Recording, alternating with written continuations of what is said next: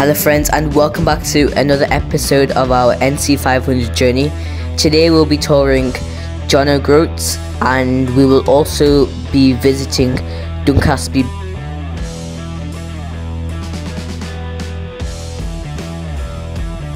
So currently right now we are walking up to the famously known as Jan de Groot signpost, which is near the northerly point of mainland Britain. And Jan de Groot is the most northerly village in the whole mainland Britain, and currently right now we're walking up to the signpost. You can see there are the non-badink boulders, which are artifacts right next to the Jan de Groot signpost, and you maybe can see the islands right after mainland Britain.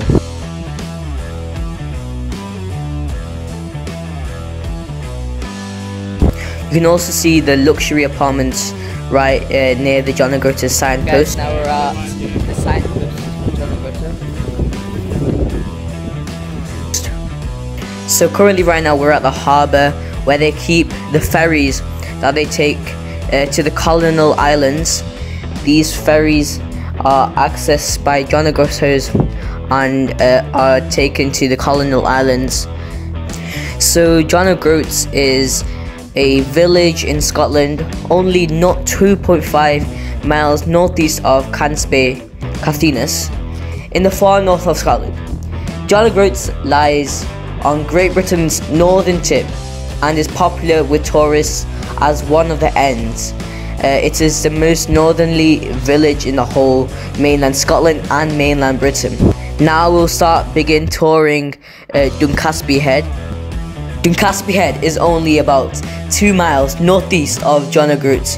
When you arrive at the village, there is a sign showing 2 miles to Duncansby Head, and it's just a straight path with amazing views while going to the car park. There's a path to go up to the stone stacks in the sea, and on the path there are loads and loads of sheep, which is really cool. Then there are amazing views, as you can see here.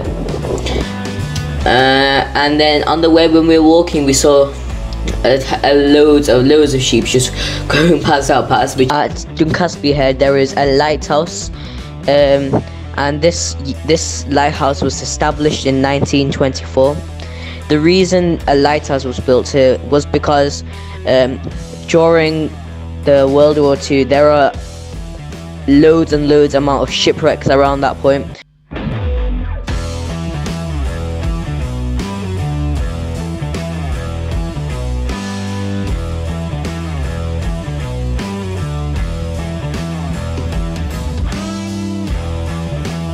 Now we're at the stone stacks. You can see two, but can't see the top because it was quite foggy. And so the Duncansby Head is the most northerly part of both Scottish and British mainlands, slightly northeast of Jan de Groot. It lies approximately 20 kilometers southeast of Duncansby Head, the northmost point of both Scottish and British mainlands.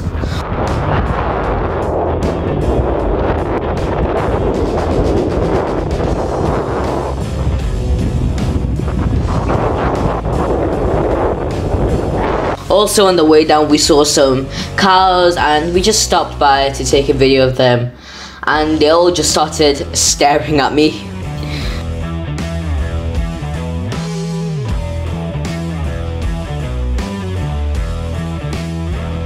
So guys, I hope you enjoyed Jan de Groot and Duncansby Head, and I will see you guys in the next NC 500 episode.